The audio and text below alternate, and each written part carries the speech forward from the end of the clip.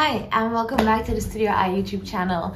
Today we're going to reflect upon 2022 together. It has been a crazy year for me, so I'm very excited for this review actually. I just released a podcast episode about how to review your year, so if you want to see that, I will link it down below. I thought we could do my review together today. And with that, I also want to say that this past month has been kind of crazy. Like, I almost reached 1,000 people on this channel. Like, I still can't comprehend it. So thank you so much for being there. If there is anything that you want to know about me, because yeah, you're all new here, because I am new here, then just leave me the questions down below and I'll do my best to answer them, and maybe I'll even do a Q&A video or something like that if it's something that you would be interested in. So let me know in the comments, and otherwise let's get started with my review. So I have my 2022 wrapped board here, but let's start with my, still the 2020, because I copied this from last year. So the 2022 wrapped. The 2022 word cloud is basically some words that describe my year. And I would say that growth is for sure one of them, as well as Studio I, because I really went somewhere with this. Yeah, I have burnout, losing myself. I really lost track of who I was this year, but I also found myself. It's a bit cheesy, losing myself and finding myself, but I do really think that those are two very good words to describe this year. And I think growing up as well. I think I did a lot of growing up things this year. And then we have global moments that mattered. I already filled those out. We weighed something from this summer. It really sucked. Even though I don't live in the US, it broke my heart. Taylor Swift and Harry Styles, it was their year this year for sure. We had the heat wave this summer, the war in Ukraine, of course, the Qatar World Cup, the Queen, that needs to be with a capital letter, the Queen dying, like weird. Mass inflation and the energy crisis. So these are global moments that matter, that sometimes can be easily forgettable, and I like to put them here so I have something to look back on. And then we have life moments that mattered. So basically every single thing in this year that mattered in my personal life. So if we look at January, let's start here with Tempe, my cat. He almost died.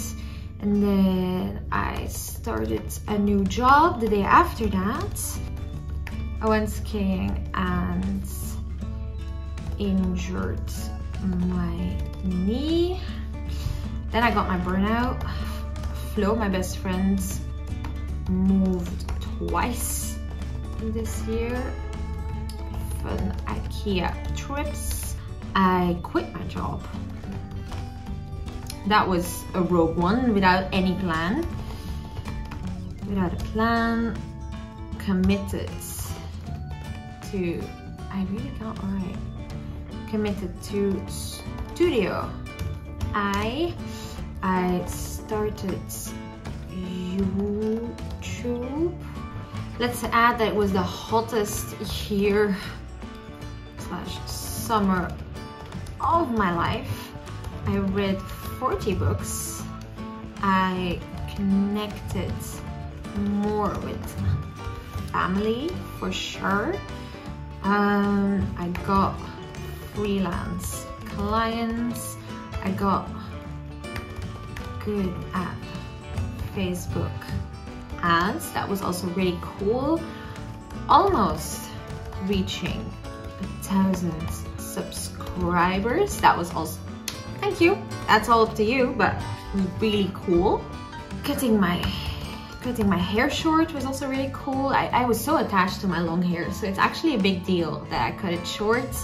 I finished Start to Run, which was very nice, because after 2 years of trying with injuries and stuff, it's really an accomplishment. I decided to move to another city, and we found an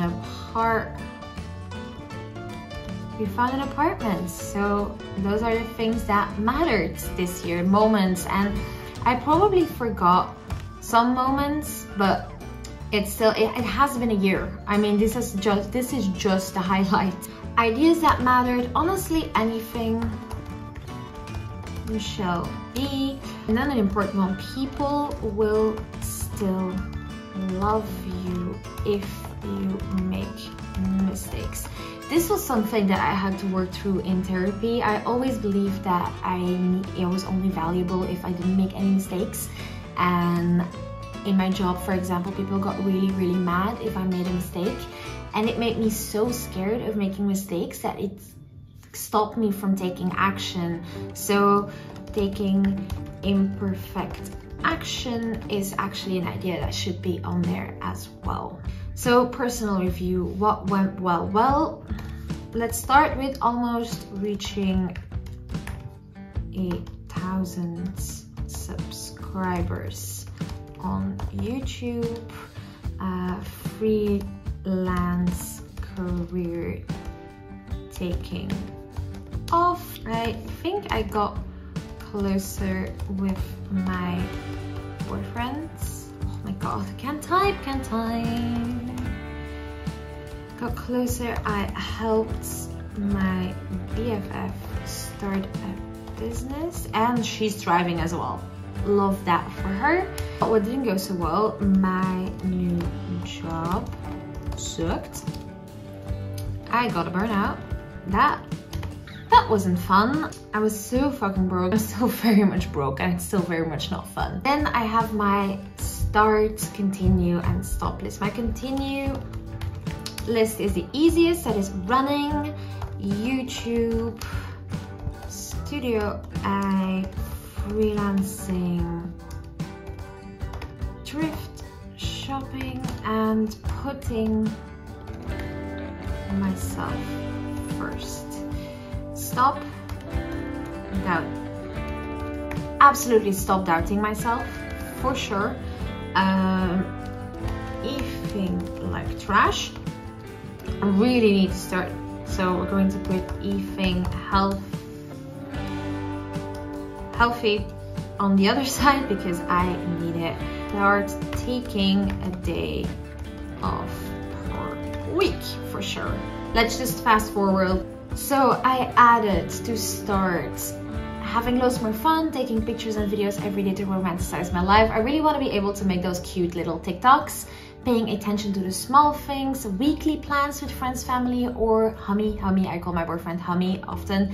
So really connecting with them more, being grateful, budgeting and saving for a house, organize my life, create solid habits and routines, make new friends, hobbies in Mechelen where I'm moving to, yoga and maybe boxing. And then what I want to stop doing is living without intention and only wanting to be productive, bad eating, oh that's on there twice.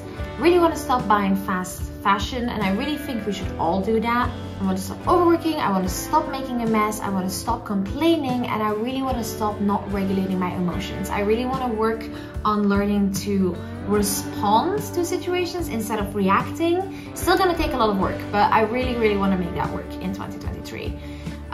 The what I am grateful for, I am going to skip because it's kind of a repetition of what is up here. So I'll do that just myself.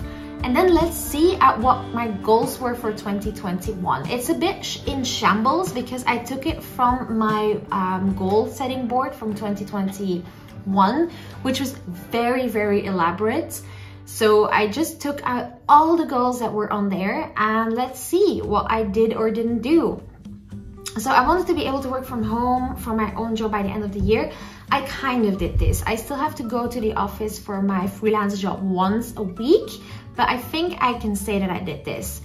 And get to do a collab on Instagram and get stuff for free. I actually dropped that goal. The same thing as do a paid ad campaign on Instagram. So I did not reach these goals, but I decided somewhere in the beginning of the year that I was no longer interested in doing that. Move into my dream apartment. We found it, but we can't move yet. So no, get engaged. I did not do that. Create a thriving friend group. I did not do that. I did not run a 10K because I injured my knee and I couldn't run for months. So nope. Did not read 45 books, I read 40, so it's still a lot, but not 45. I did not need a whole sweater. I did get in line with my true self, and I did start therapy, and I wanted to be able to run with ease, get up without feeling in pain, and yes, I do think I did that. It's like a very elaborate description of what I wanted to do, but I do think that I managed to get there. I wanted to feel supportive, happy, and kind in my relationships, but also be more independent. Again, a really long description. And I think I did that. I really think that I'm less dependent for fun on my boyfriends. Fun, initiative, and supportive. I want to be a friend that pushes you to do better. Yes, absolutely became a better friend like this. Absolutely did. I want to get better at Instagram and photography and fashion. Like I said, I dropped this. I want a fashion hobby, but I still make TikToks about fashion, but I don't want to make a career out of it anymore. I did not learn how to sew, and I did not learn how to do pottery, and I'm very sad about these two things. So they're back on my goals board for this year. Painting as well. Saving, I did not save 35,000. It is really sad. Again, be able to work from home and quit my 9 to 5 if I want to. I did. Grow rainbow fashion. This was the idea behind my Instagram. I did not do this, but I did start YouTube again. 1 video a week. Yes, I did do that. I did grow Studio I, but I did not book my first 5 clients, and I did not make 1,000 a month yet. I did launch an online course that I can sell, but I don't have anyone there. So if it's something that you might be interested in, I actually have a workbook that you can check out, and I will have my coaching program open up in March. If you want to, you can subscribe to the newsletter to get updates about that. I did get into freelancing. I did learn more about history. I did learn more about marketing, and I did learn how to run a business. I don't think I lived enough in the moment to actually take this one off. I did learn how to be a better partner, learn who I truly am, what works for me, and what really makes me happy. Yes, I did do that, and I'm really proud of that. Buying from more cool stores, not fast fashion because it's easy. Yes. Editing, yes. Cooking healthy, I did that during the summer. But yes, fix the kitchen. Yes, I did. Fix the living room. Yes. Fix my desk area. Yes. And fix waskot. Waskot. It's a Dutch word. It's like the utility where the laundry is. It's really small and it was really horrible, but I did fix that. So yeah, this is basically all the goals. I think I didn't do bad for a year where I was out with 4 months of a burnout. So I don't think that this is bad actually. And then we can go on to looking at why I didn't reach some of these goals. So some of them for me anymore. Burnout got in the way of financial goals. Some goals were too ambitious for sure, and I did not have enough time. I will elaborate on this more, but I don't think that that's interesting for you guys to see. And then what did I do this year that I want to do differently next year? I want to work less and have more fun. That's really important to me. I don't want to be working all the time. And let me fill out the rest of this and get back to you. Yes, so I filled it all out with a little bit more detail. So I said that I want to balance more between work and fun. And I will really need to find my new balance between having to work a lot and the desire to have fun. Because I work full-time and I do YouTube on the side, and I really want to travel more and do more things. So I think that that's also why my theme for next year is balance. It's really going to be a challenge to balance all of this. And I really feel like I was still a lone wolf this year, that I really heavily relied on myself, and I needed that time. I really needed that time to work on myself. But next year, I really want to connect with people more and really find my group of people. And I want to live more in the moment as well. I live in the future. I am on a train towards the future and thinking about the future all the time, and I won't get off. So I really want to start slowly because it's hard for me, but to live more in the moment and appreciate the now a lot more. And I will also want to focus on the physical health side more. I really dove deep into my mental health this year, and I think I improved it a lot, but I think my physical health can still use a lot of work. So I really want to focus on that too.